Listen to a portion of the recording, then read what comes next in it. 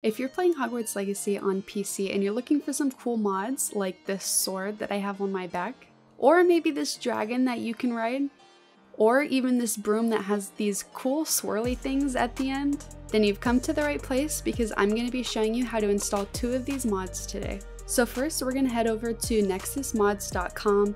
Now this is going to be a website that has mods for pretty much any game you can think of. You can see they have Skyrim, they have Fallout, and so much more. So we're going to go up to the top right here and we're going to change this from mods to games, and you're going to type in Hogwarts Legacy. Now this is going to pop up, this is the game, so we're going to click on that, and this is the official mods page for Hogwarts Legacy.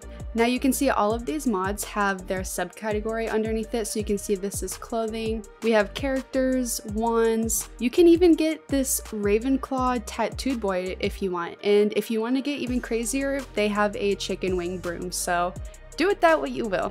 So for today, I'm going to be showing you how to install this Gryffindor sword and this broom.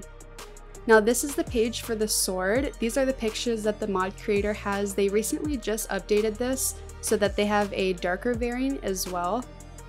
One thing I like about Nexus mods is it will always tell you right here if a mod is safe to use.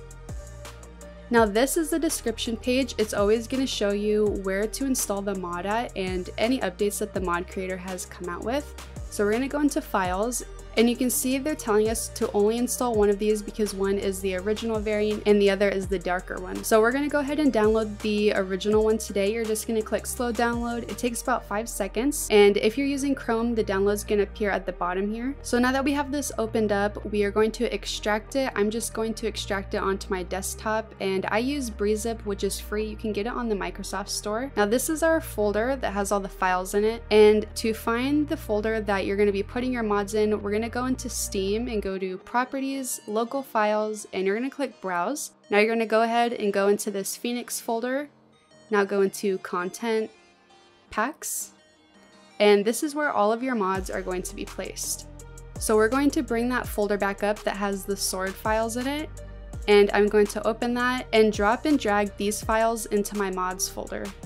Now I already have the sword in the game, so I'm just going to replace those files. Now we're going to go ahead and start up the game. I installed the broom files as well, so we're going to make sure that the broom works and the sword works.